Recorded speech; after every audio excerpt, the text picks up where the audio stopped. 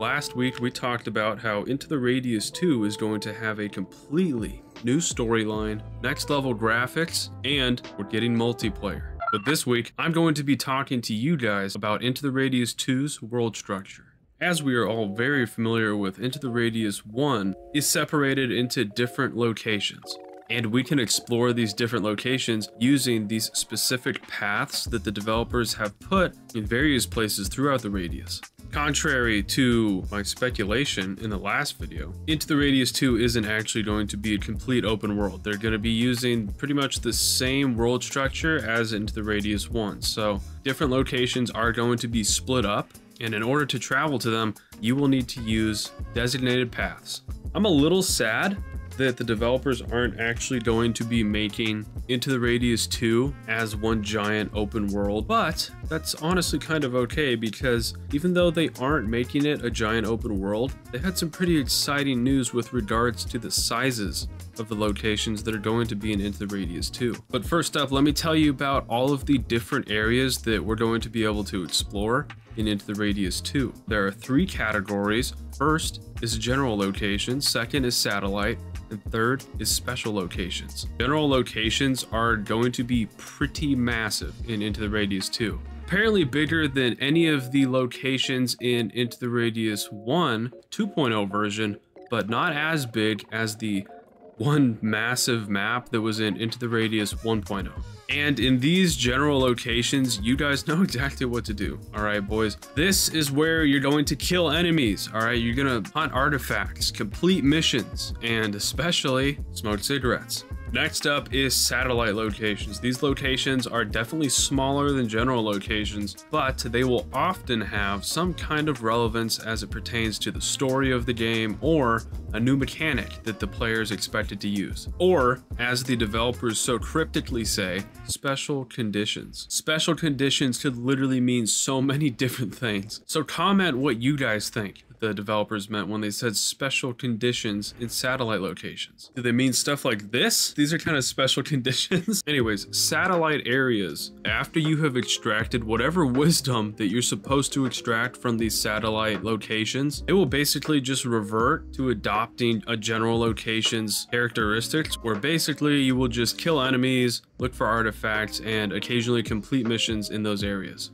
The third kind of area in Into the Radius 2 is going to be something called a special location. These locations are going to be smaller, but they're usually going to have a pretty important role in the game. A good example of one of these locations in Into the Radius 1 is the base. All right, this is where we come, chill out, smoke cigarettes, send a few down the range, and just party, man. Generally have a good time here. Dude, I might just be tripping balls right now, but it looks like when you spin in the game, the ash on the end of your cigarette like wiggles. See that? Or am I just... Yeah, I have no clue. I think maybe I'm tripping balls right now. We'll see in the recording. I don't know if this is a stretch, but if we are saying that the base has a unique role and this qualifies it as a special location, then aren't those little safe houses out in the Radius that we can go to in the middle of the night to sleep on an actual bed probably considered special locations, or is that a stretch? Because if that's considered a special location, my mind naturally wanders, are we going to have safe houses as special locations in Into the Radius 2, or are we going to be getting the sleeping bag back?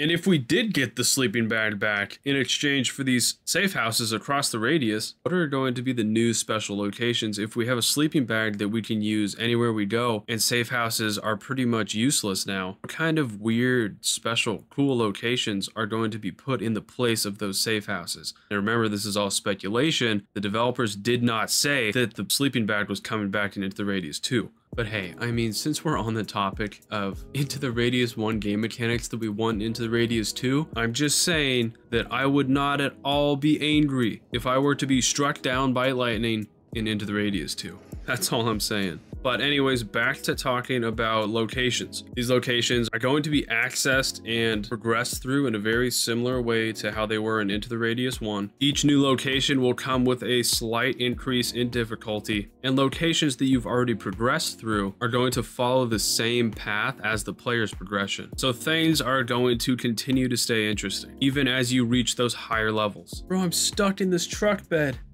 No! And now we have some extremely exciting news, boys. I've been waiting for this one for a while. We are finally going to be getting a jumping mechanic in Into the Radius 2. And not only that, we are also going to be getting improvements to climbing. And the developers did say that this would bring some more variety to the gameplay of Into the Radius 2. Okay, now picture this, boys. You are walking through a super dense and lush forest, extremely creepy, very atmospheric. You're on a bridge, much more broken down and old than this one, dude. And in the middle of the bridge, there's a massive broken gap that you need to leap over in order to progress through the game. And underneath you, there isn't gonna just be this regular water. There's gonna be that red, bloody water that we all know and love, with those creepy little arms reaching up, trying to grab you and pull you into the water. And in my mind, that would be a insane little tutorial to have in Into the Radius 2 to display the jumping mechanic for explorers. And if I'm being honest, dude,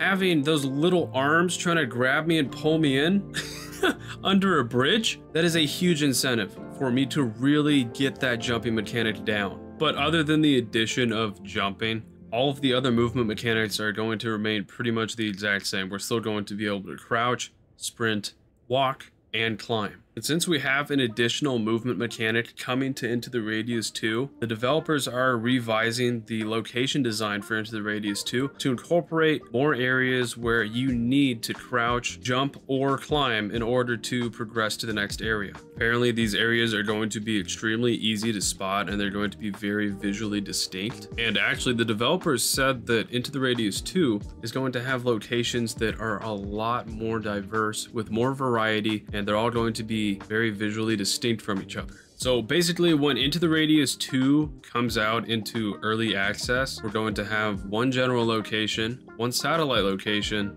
and then we are also going to have the home base and the different tutorial areas. However, all of these areas are going to be subject to change during the development of Into the Radius 2 in early access. But I have one more thing to talk about, and it's kind of a big one. It just might be me speculating again, though. You may have noticed that the developers named one of these types of locations in Into the Radius 2 a satellite location. Now, that could be very specific and mean that there's literally a satellite there, in which case, satellites can be used in so many different ways when it comes to survival. These satellite locations could possibly give explorers information and guides on how to deal with maybe specific entities or weather conditions that are in that location. Or maybe you can use these satellites for emergency communications to the UNPSC and even maybe navigating throughout Into the Radius 2. I feel like there are so many different things that you could do with these satellite locations that would be super interesting and add to the gameplay a ton. I saw somebody in the last video talking about how it would be cool if Explorer 61 was like a ghost that followed you around and gave you advice. Let's just say that maybe these satellite locations do involve you getting some kind of audio guide to help you with completing a mission. Would it not be absolutely insane if the person who was tasked with recording these guides for the UNPSC was Explorer 61? I think that would be amazing. And dude, this is a big shot in the dark, but hey, Into the Radius developers, if you're watching this and you need a voice actor to voice Explorer 61, I'm your guy, all right?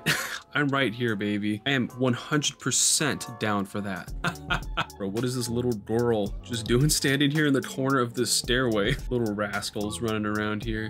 Well, boys, that is the end of this video. I hope that you enjoyed it. If you did, I would really appreciate it if you subscribe to the channel. We are getting extremely close to 10K, which is freaking insane, dude. Have an amazing weekend, and I will see you guys on the next one. Bye.